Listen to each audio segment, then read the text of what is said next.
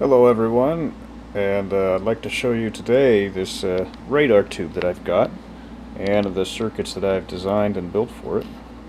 I don't have any schematics out yet because these are circuits that I made a few very basic schematics for just referencing, kind of a guidance more than anything, and the rest of it I just kind of built as I went.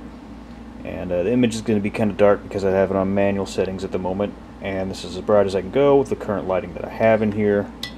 I could turn on more lights, but it would take too much time, and I want to just take this in one single shot.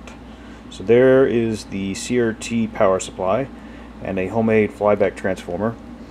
I got copper shielding around it, and I had a problem with eddy currents in the copper shielding eating up all my power and heating up. So I cut some slots in it, and then I realized those are in the wrong direction.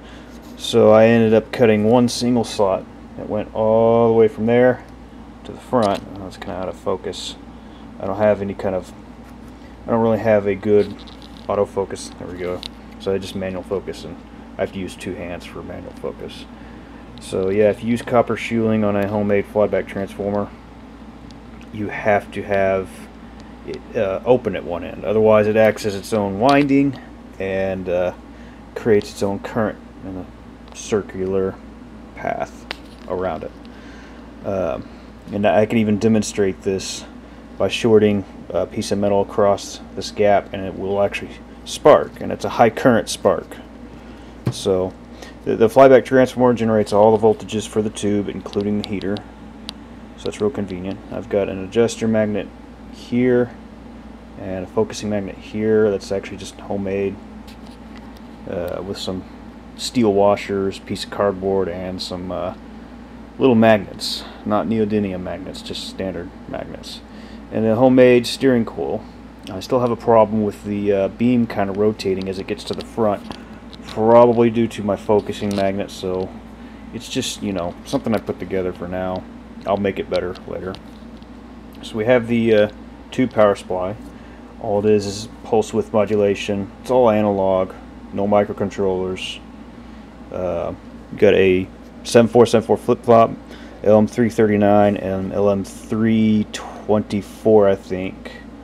And really the circuit is overcomplicated for this, but it works. I just kind of built it as I went. I can control the frequency, I can control the max pulse width, and I can control the voltage, and then this potentiometer here controls the brightness of the tube. I have it set to pretty good brightness right now that it doesn't burn the phosphor. Then we move on to the circuit with the fan. This side of the circuit is the plus and minus power supply. I can get it up to about 20 volts before it starts reaching its max current and overheating, even with the fan. And then this side is just two linear amplifiers, speaker amps. I think they're rated at 25 watts each, but that's way overkill in wattage, but I need them to be able to handle at least plus or minus 30 volts, which I'm not even driving it at that much right now because the power supply just can't handle it.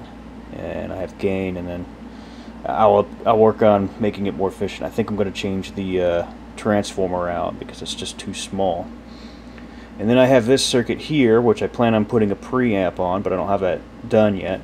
But this circuit, I call it the screen saver or the beam saver.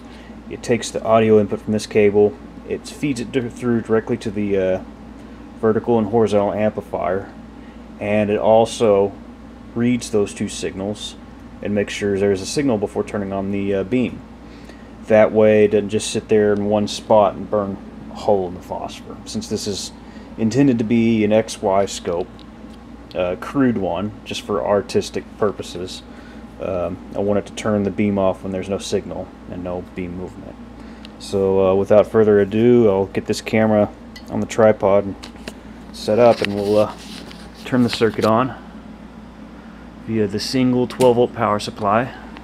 Get a neon bulb there, and on my phone, this will be my audio source. We'll just go ahead and play Jerome Fenderson's Blue Spirals. That's the best one I found for this specific setup that I have.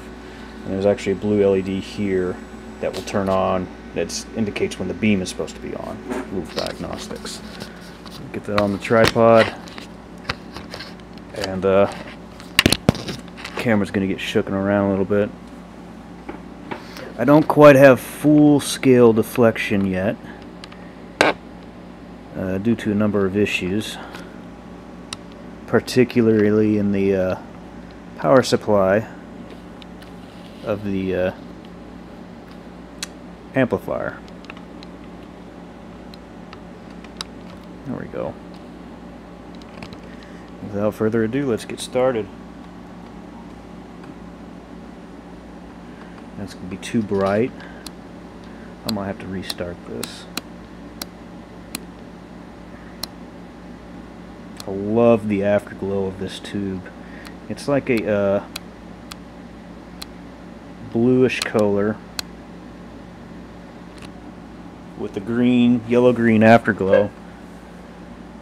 And yeah, unfortunately, I can't really change the color temperature while it's recording has started. Let me try this.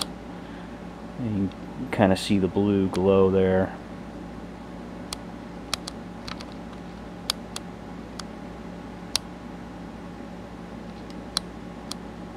The camera picks up the afterglow much more than the what your eyes do. It's kind of weird.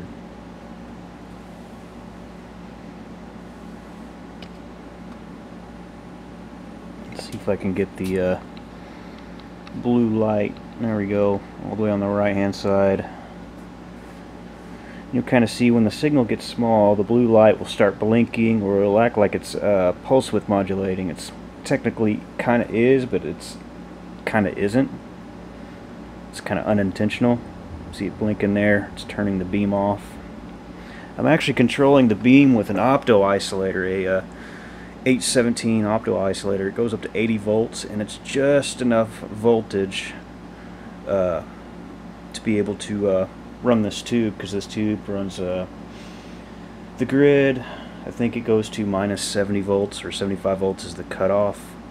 And I've got a 100-volt power supply and a little neon bulb in the circuit to help regulate that voltage down to around, I don't know, probably around 80 to 90 volts. And this fan here doesn't really seem to affect the tube too much where it's at. It doesn't make it move around.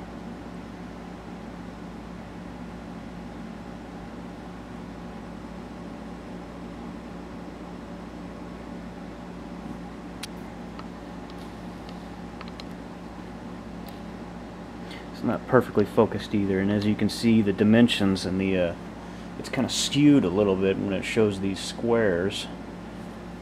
I think it might actually be even clipping in this example, because it's just reaching max deflection for the voltage I have. It's just too much for the amplifier at the moment. It didn't have enough voltage. But I'll get that sorted out. I got to, in addition to that, running it at higher voltage makes the amp run much hotter, and it needs a bigger heatsink.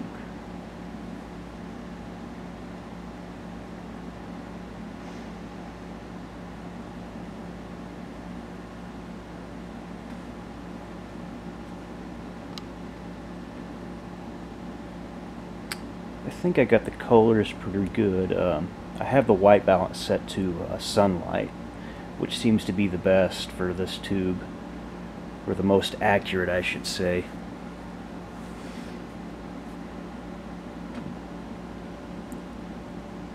I think the afterglow might be just a little more yellow than what it shows on the camera. And it's done. I'll play it one more time just so there's no interruption.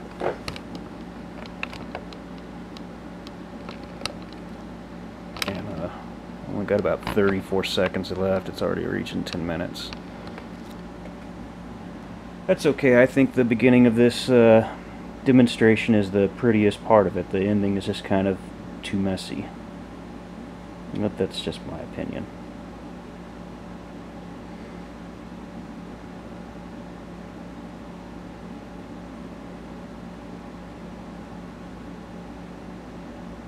I hope you enjoyed, and thanks for watching.